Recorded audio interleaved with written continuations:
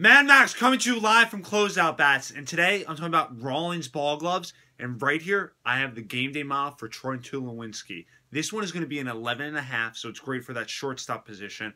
Also, if you play some second, you can get away using this mitt, and as well as third. So anywhere on the infield, you could use something like this. Might be a little small for third, but mostly short and second, you'll see somebody use this. It's an interesting glove because it's going to be that nice orange color, which really pops on any mitt out there. And then also it's going to feature that single post design, which has become really popular over the last couple of years.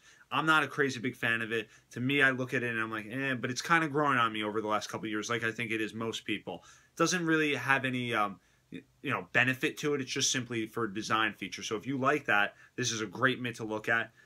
Hard to hide leather, so it's going to last a really long time. Ultimately, as long as the proper care is met, you're going to be getting multiple years out of a mitt like this. And if you're playing shortstop or second and you're an elite high school or college player, I would definitely check out this one. And you can find it on the Closeout Bats website where you can shop smart and save big bucks.